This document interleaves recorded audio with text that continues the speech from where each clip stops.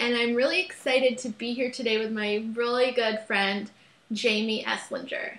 Jamie's a blogger, she's a marketing professional, she's an author, and she's the founder of thepromisedaily.com, which sends you inspiration and a daily kick in the pants. And I love everything she does. I love her site, and I love the daily emails I get from the Promise Daily. They're really cool. You get to put in your goals and how you would celebrate, and it reminds you every day, and I just highly recommend it. So, Jamie, thank you so much for being here. Oh, thank you, Amy. It's awesome to be here. It's awesome to see you live. This is really fun, and I just really appreciate you inviting me to be on your show. I'm excited you can be on it. So I think I'd love to start by asking you what inspired you to start the Promise Daily. Sure. So it actually came after a year-long journey that I took. I made a promise. Actually 5 years ago now. I cannot believe it was 5 years ago. So 5 years ago, I made a promise not to shop for frivolous things for an entire year. So for 365 days, I would not shop for shoes or clothes or new things, which, believe me, for me, was a really big promise to make and try to keep every single day. I bet. Yeah, it was hard. It was actually really difficult. And it was difficult because I was absolutely addicted to shopping, and not so much buying, like purchasing every single time I would purchase, but the thrill of shopping, the thrill of browsing and looking for deals and feeling the fabric and dreaming. Shopping is really sort of like a fantasy, dreamlike. I equate it to when I was a little girl and played Barbies, and I would, did you play Barbies? I didn't. I was like a total tomboy. I played Star Wars. Okay, so Star Wars. Maybe Star Wars had this element too, where you dream about what you're creating for this character's life, and I figured this out after not shopping for 365 days, that shopping was really an outlet for me to dream about my life and also cope with what was hard. It was an outlet for me to cope. Yeah. Yeah, so the Promise Daily came out of that adventure, and I really learned, and I can talk for hours about it because it was a year-long journey, but what I learned was that there's only two forces in this world, love and fear, and if you can live from love, which, you're one of my guru teachers on that. Yes, but if you can live from the filter of love instead of the filter of fear, you can just have a much more, bigger, expanded, wonderful experience, and that can translate to your goals and your promises and what you want to make happen in life. So the Promise Daily came out of that experience for me, and I wanted to help others make a promise for themselves and stay focused on their goal, whatever it was that they wanted to go after. And so the Promise Daily was born. I love it.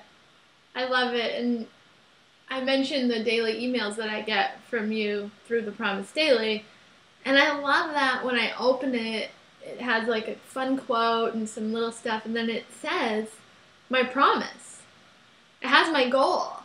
Every day I look at it. Yeah. Okay, that's still where we're headed. Okay, that's where we're going.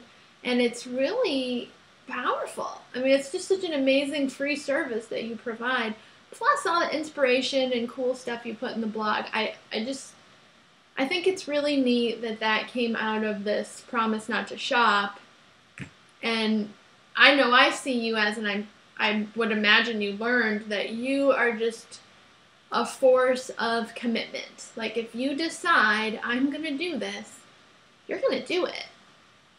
Absolutely, and the kicker of that initial promise, of the not shopping promise, was I also promised to blog every single day of that year so that I would stay accountable. Because it's so easy to make a New Year's resolution and say, I'm going to lose weight, and I'm going to get an awesome job, and I'm going to never eat sugar again. Or, we make these big promises to ourselves, and then we don't have any sort of accountability plan Right. to stay the course. And it's Right. so easy after day 5 or day 10 or day Yes. 15 to give up. Yes. And so that's what the blog did for me in my initial journey. The blog kept me accountable. I had to write every day, and I put it out there publicly. So my friends and everybody on Facebook knew that I was doing. I made that promise. I made it public, and so I had to show up every day and write the blog and report about what I either didn't buy or where I was, pulled or lured into the feelings of wanting to go shopping. Right. And it just helped so much to show up every single day to that blog and have accountability. And after that experience, it helped so much for me personally. I wanted to give that to others because it's hard to write a blog every single day. I get it. Like, not everybody's going to write a blog every single day. But amazing. I wanted to at least give others the opportunity to be reminded every day that they did make a promise. Yeah. And you've been doing that, blogging every day for 5 years now, right? 5 freaking years. Wow. I know. That's like, as a writer, that is like, wow, you're climbing Mount Everest and doing it successfully, and I'm impressed. I mean, wow. Yeah, at the end of every year, December 30th, December 31st, I have these moments of like, am I going to do this again? Am I going to re-up? Am I going to make another promise? No, but you do. And I keep doing it. I know. This year, I was surprised. I thought, I wonder if she's going to do a 5th year. This is a long time. This would be a time where you could step back. I know. But you and like it's not like it's been an easy 5 years. I mean, we've moved across the country. I know. I've had 3 surgeries. I know. Over this time period, and I've blogged every single day through all of that. I mean, amazing. I blogged through being locked out of our vacation villa in Mexico one night. I found a way to borrow a computer to post the blog. Gosh. I blogged through. We were living on Martha's Vineyard, and we had this. It was a hurricane, barreling up the East Coast, and it was literally pointed at Martha's Vineyard, and we lost power, and I figured out a way to blog on my phone. I mean, just like when you make a commitment and you stick to it, you figure it out. And I would wonder, now for you, in 5 years of that, you really know you can accomplish that. Has that brought you like a new sense of confidence because of that accomplishment, do you think? That's a great question, Amy. Yeah. I think so. I haven't thought about it in those terms of confidence, but I think you're right. I think that when you show up and do something, even when it's hard or you're unsure of, like from the blog perspective, does anybody care? Is anybody going to read this? Doesn't matter.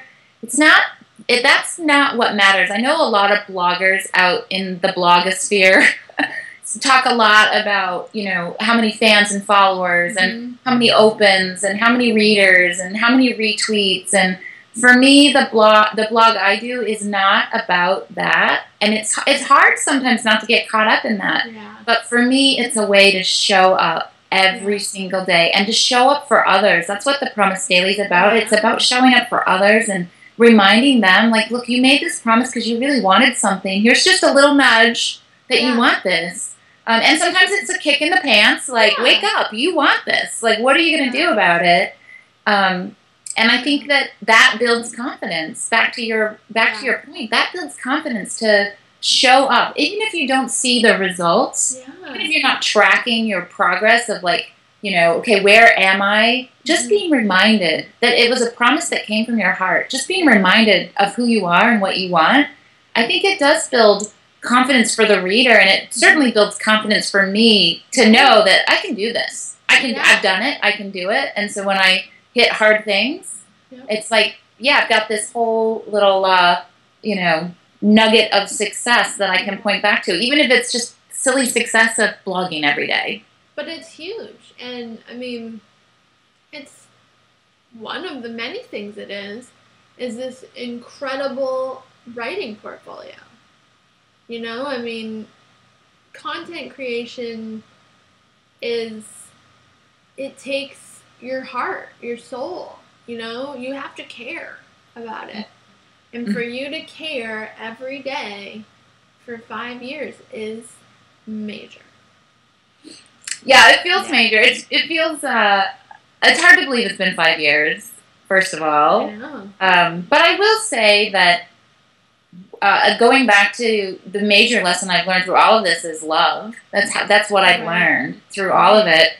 And I will say that when I write from my heart, that's when I get the most replies from people, or even calls from people, or notes from people that say, you know what, that really touched me. And I think that the more we can live from our heart and share from our heart, you know, the more. And I know this is what you stand for. So this is all what you already practice and teach. But I think the more we can live from our heart and show up from our heart, the more we impact others, and then the more that reflects back to us. I agree. And, you know, you're somebody who I think of as a really beautiful example of living from the heart.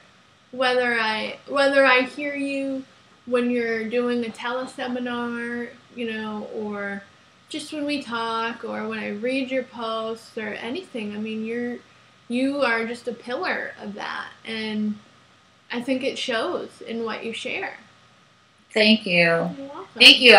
You know, it's been it's not always easy to live from the heart, because I think we put up barriers to protect ourselves. And believe me, I've had the life experiences to put up barriers, whether it's you know, going through. I'm a 3-time cancer survivor at this point in time. I lost my mother to cancer when I was very young, and I've been through a really significant divorce. I mean, I've had these major, hard life moments that I have put up barriers and not lived from my heart out of just trying to protect myself from what was really hard. And I think that the more I can tap into my heart, that's been the lesson for me, to really tap into my heart so that those barriers melt. And it's a process. I'm still doing it, but it's a process. But it's made the experience so much more deeper and fuller for me whenever I can tap into my heart. That's awesome. Yay. Yeah. I love that, heart-centered living. So I'm going to ask you one more fun question. I like warm and fuzzy, fun questions. If you know, since you're a personal friend, you know a little bit. I sort of have the taste of a preteen girl in some ways. Yes, you do. But I love that about you. I really do. But so my question for you is, what brings you the greatest joy so far? You know, it's so funny. I think it's funny that this is my answer, and then, of course, it's so obvious. I have 2 dogs in my life. I love my dogs. They bring me so much joy. Even when just watching the funny things they do, they crack me up. And they just have their own personalities, and they have all these antics of just the funny thing. It brings me so much joy. I love it. I love it. That's exciting. And I love, on Jamie's blog, you know, and in the emails, sometimes you share pictures of Pup and Brady, the dog. Yeah. So we feel like we know them, you know? Yeah, they're like characters. And they're like jumping out windows, or didn't one of them jump through a screen or do something crazy like that? Yes, Brady jumped through we were outside with our 14-year-old. Pup's his name, but he's the 14-year-old. Oh, he's the older one. Okay. Yeah, and we were trying to give him some hands-on attention, because the puppy, who's named Brady, gets a lot of attention, and we were trying to take Pup's photo, and we were just trying to, you know, give him some special hands-on attention. And so we put Brady inside the house, and he didn't like that. He wanted to be out with his people, and he literally jumped through the screen window. Flies the screen, and right behind it out flies Brady the puppy. And he hits the ground running, like, no big deal. Here I am. Plan, I'm coming to see you. Yeah. Yeah, those are the antics that you just never know what they're going to do. They're awesome. So hilarious. So, thank you for sharing that. Yeah. So let's also share with our viewers where they can find you, how they can get your emails, how they can read your blog. So the best way to find the Promise Daily is go to thepromisedaily.com, and that's where you can just sign up and make a promise. And you know what? If you don't want to make a promise, you don't have to, but just sign up, and you can get the emails to get a sense of what's there. But if you want some accountability and you want somebody to show up for you every day and remind you that you've made a promise, go ahead and fill out whatever your goal is, whatever it is that you want to accomplish. So thepromisedaily.com, and then you can find me on Twitter at Jamie Eslinger. That's where I am on Twitter, and Facebook. So those are the best places to find me. Yay. And it's the word like THE promisedaily.com. Yes. Okay. It is. Okay. Yay. Well, thank you so much for joining me. I always love to talk to you, of course. You too. Thanks for the invite. It's so good to see you. We used to live in the same town, and so like to actually see you is pretty fun. I know. It's very neat. So thank you all for watching, and from me, Amy Mercree, and Jamie Eslinger, remember to live joy, be kind, and love unconditionally, today and every day.